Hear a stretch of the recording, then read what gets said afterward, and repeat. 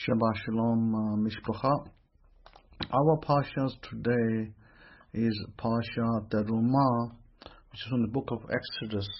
But before we get to our Parsha, I'd like to do a public prayer, which I don't often do, but I think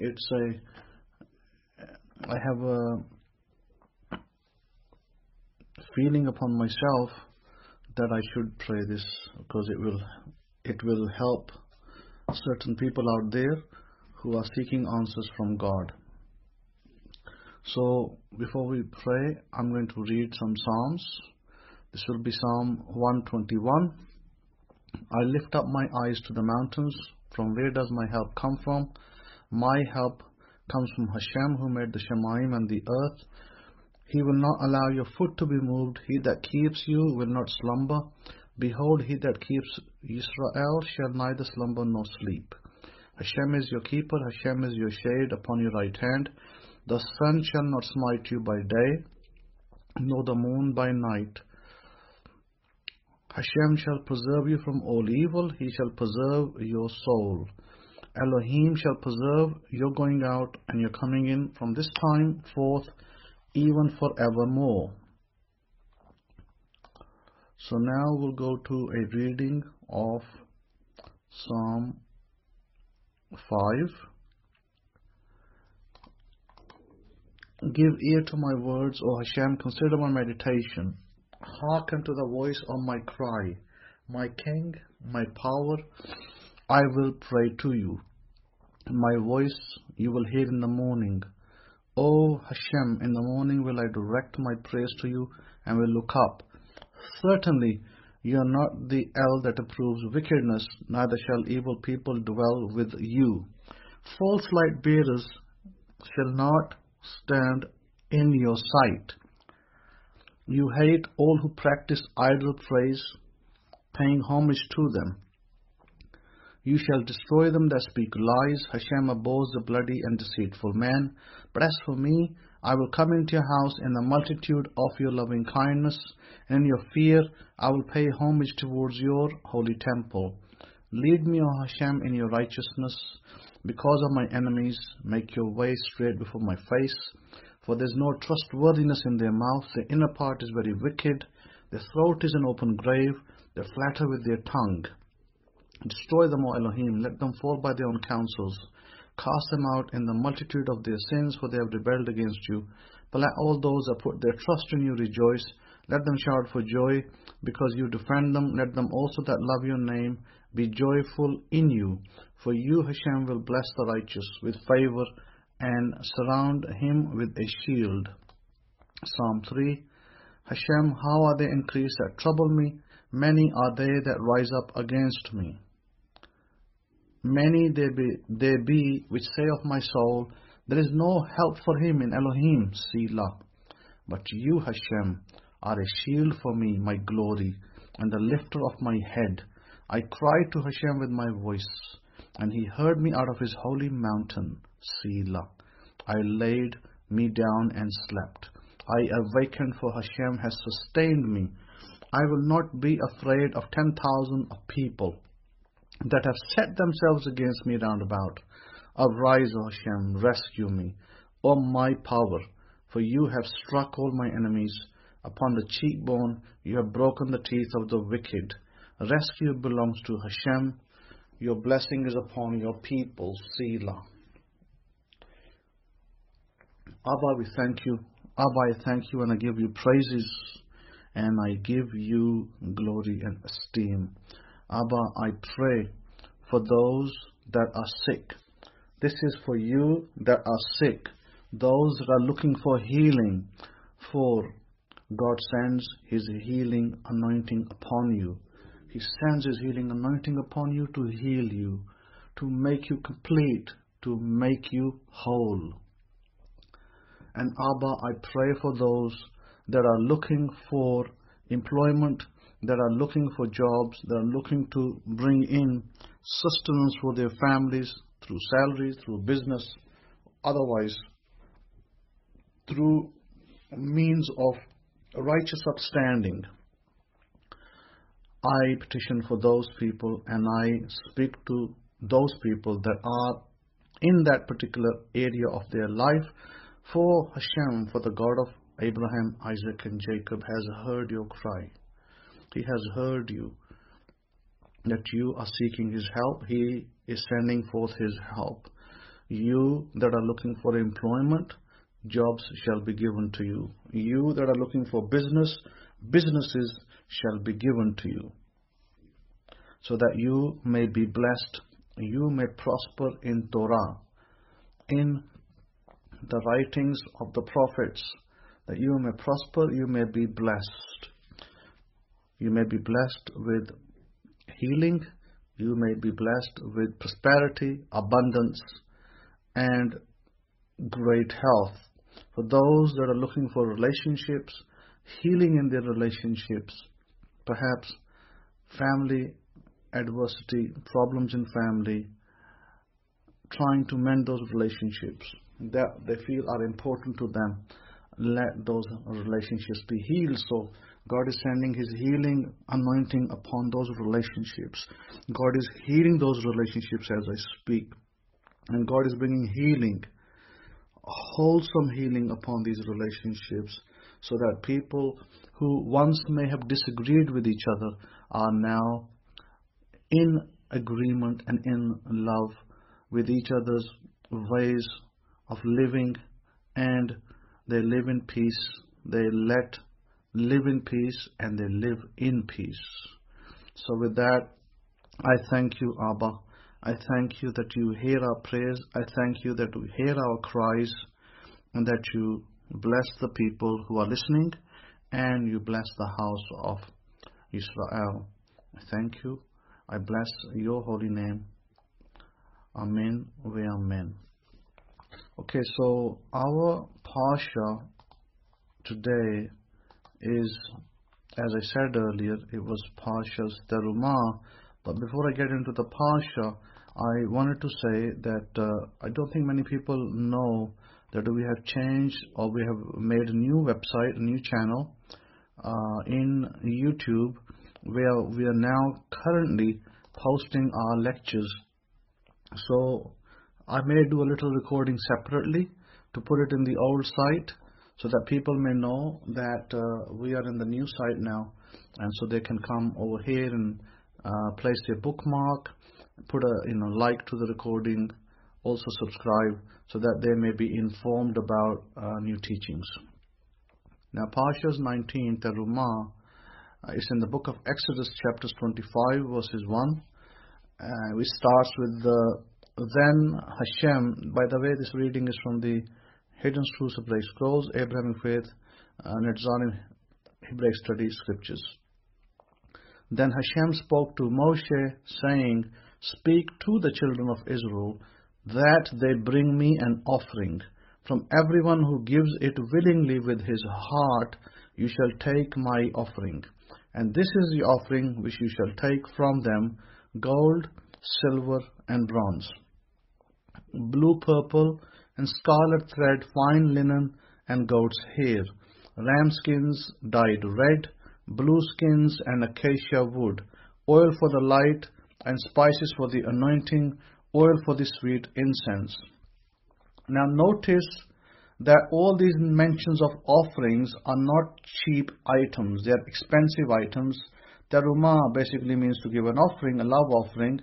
And here God is commanding His people that they should bring a love offering to God. And the love offering is not just, well, here you go, it's my $5. No, He's saying that give me the best you have.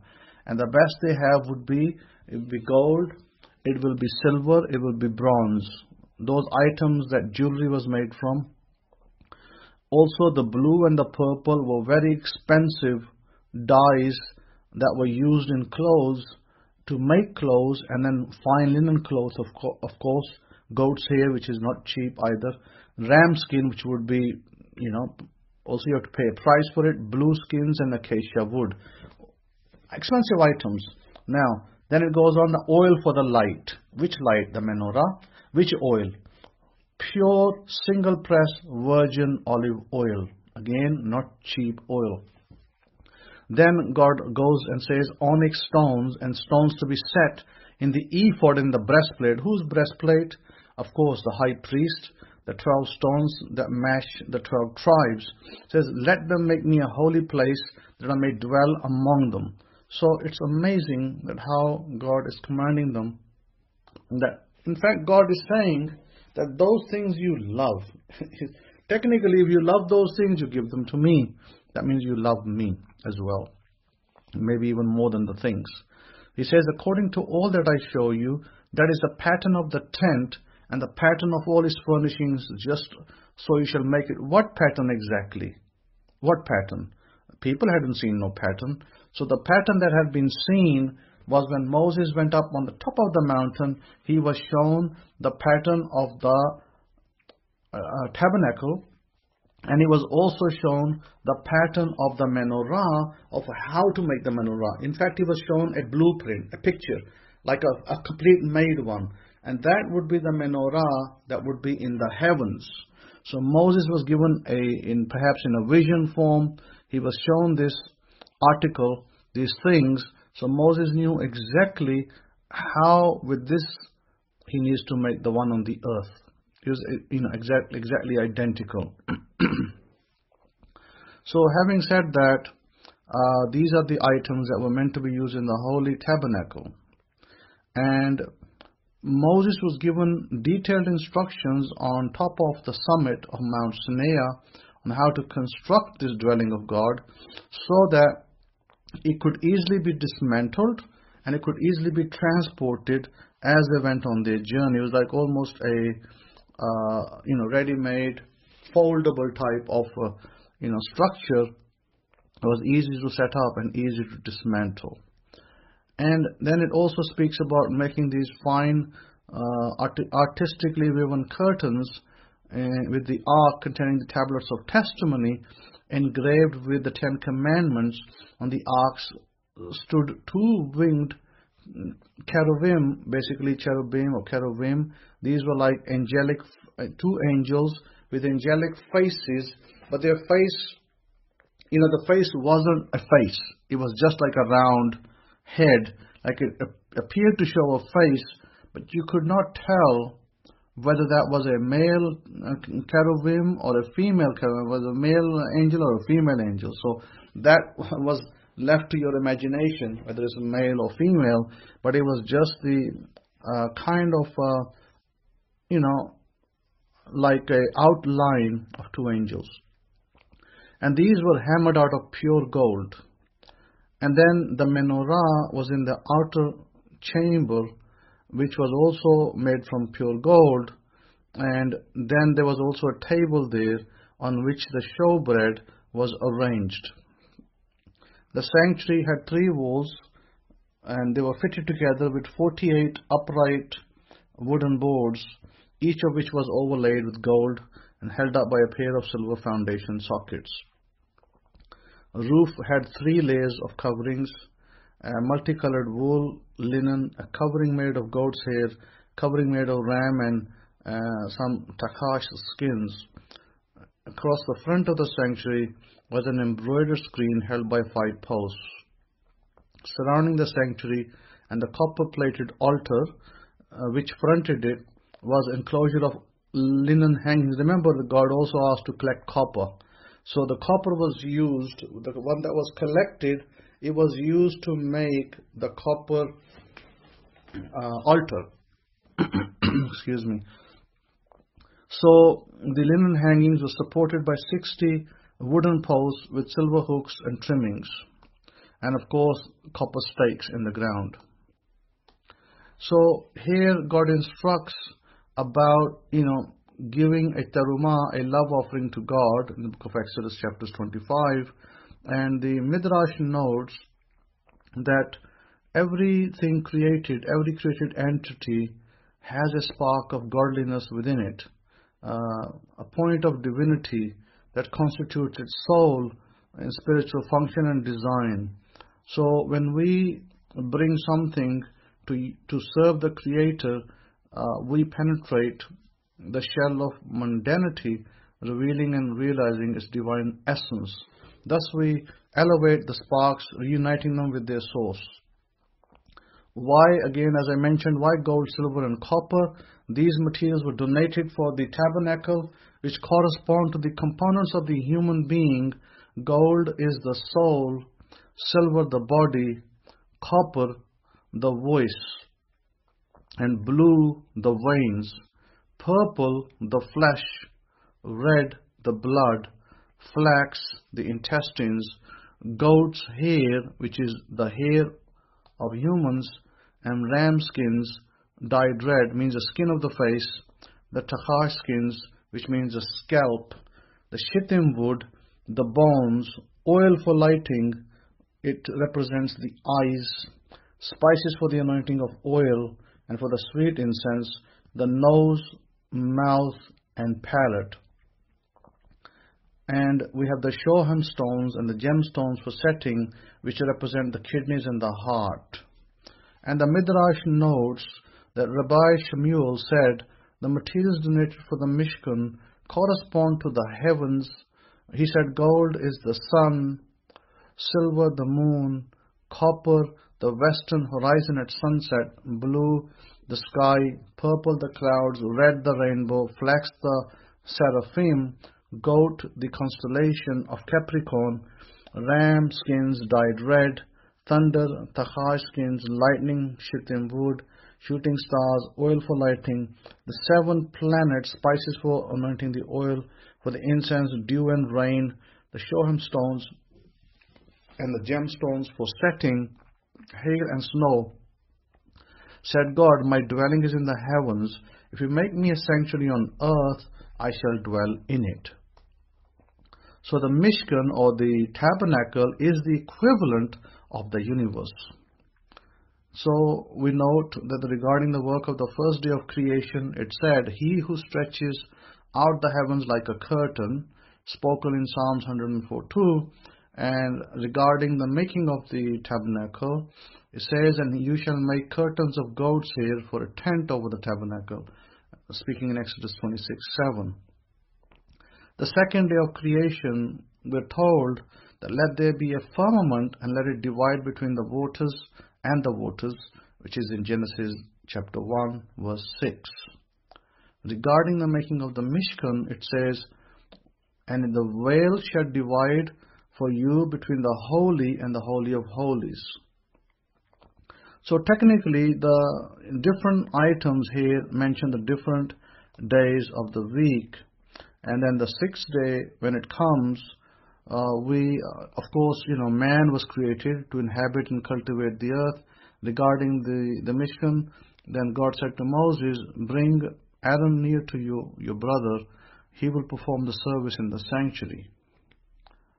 And we're told in the 7th day, the heaven and the earth were complete, and God completed his work, and God blessed and sanctified that work.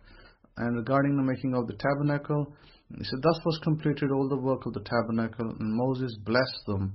And it came to pass on the day that Moses completed the tabernacle and sanctified it, mentioned in the books of Exodus 39, chapters 39, verse 32 to 43, and Numbers 7-1. We are also told in the Midrash, the Rabbah, that the world was not considered worthy to make use of gold. So why was it created? And we are told that for the tabernacle, for the Mishkan. And then we are told that they shall make for me a sanctuary, and I will dwell amidst them. 25:8. God desired a dwelling place in the lower realms. Now, what does that mean? Well, it's actually quite simple, although we don't tend to think so much about it. What does it mean that God will dwell in a tent? It wasn't technically about God dwelling in a tent, but it was more to do with, he was giving a model that when we do not have a standing upright temple, like a fixed structure, like remember, this was the mobile version of a temple. It could be carried around place to place whilst you're traveling. Whilst later the fixed temple was fixed, but then it was destroyed twice. And so what we are told over here, where God is talking about him dwelling in the tent, technically the tent Technically, the tent is you and me, and God dwells within us. That's technically where God's glory is. Now, majority of the time, most of the people, religious people, they're looking for God in the clouds. God, by the way, is not in the clouds. God is not in the sea. God is not in the field. Is God in the tree? No, God is not in the tree. Is God in plants? No, God is not in the plant. Where is God? God is inside you. Yeah, that's where you access God. So I was speaking to some of my students today, and I said to them that, don't go searching for God and sticking your head in the sky, and don't look for God in the temple wall in Jerusalem. God is not there. And that temple wall, by the way, it is well known fact historically that was a place where the Romans had their garrison, and it's conjecture now that that present day modern Israel believes that was one time temple wall. That is not so, because the temple wasn't even in the place where people claim to be having the temple. So this is where we are, and I think that is important we recognize that. And sure, there could be debate and discussion around it, but from what my understanding and from my knowledge of history and what I know to be true of Jerusalem, is that there is a lot of places in Israel today that are marked up by Catholic people. Maybe in the times of Constantine, those places that are marked are not factual places where we are told that the actual things took place. Okay, so with that, I'm going to thank you for listening. I'm going to end this lecture over here as a good little intro. So where I prayed for the people, and I put out a little some of these notes for you to listen to. Maybe listen to them a couple of times, and then you can get your way around things and continue to move with the right intention and with the right attitude in your life. So be blessed in God. Have a wonderful Shabbat, wonderful Sabbath, and a wonderful week ahead. With that, I will say to you, Shabbat Shalom.